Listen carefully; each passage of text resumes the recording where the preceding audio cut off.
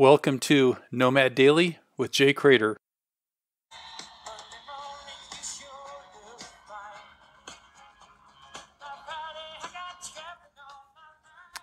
Walking 5 miles.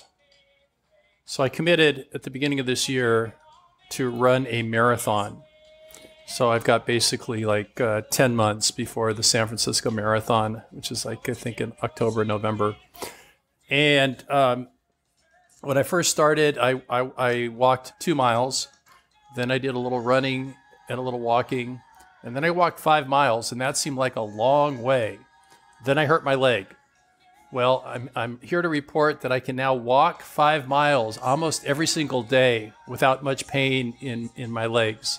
So my toes are getting calloused and my legs are getting stronger, and it's just by consistently doing it. Last week I walked 56 miles according to my Fitbit. So I'm putting in the miles and getting my body acclimated to the pain, and it's working. It's starting to adjust. Walking 5 miles a day.